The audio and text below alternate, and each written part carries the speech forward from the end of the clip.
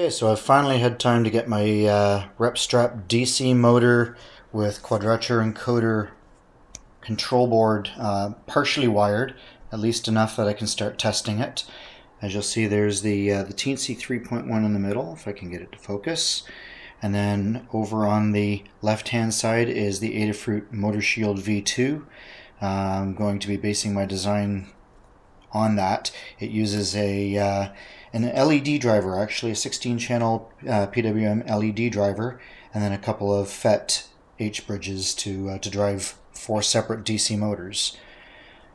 Down here you'll also see there's a Pololu stepper motor driver for the extruder, and then down here there are a series of connectors for the various X, Y, Z1, Z2 Quadrature encoders, as well as the end stops.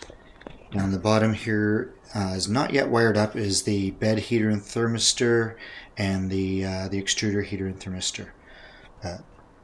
Anyway, I'm just going to plug in some power here, and I have a very simple test just to ramp up the DC motor and display it on the LCD display, and then ramp it back down. It's stolen from the Adafruit's DC motor test 2, and I've just basically modified it to allow for the I2C LCD display and the change of the wire library for I2C.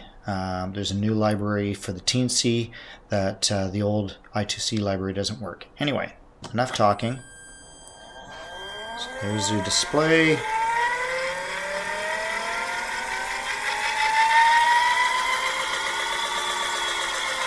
And again, really and truly, all this is doing is showing that the I2C signals are working for both the display and the motor driver. Nothing else. So I don't have anything else up and functional on this one yet. I will be borrowing the rest of my library over from the Arduino Pro Minis, but anyway, that's that. We are now confident that the wiring is functional. Thank you.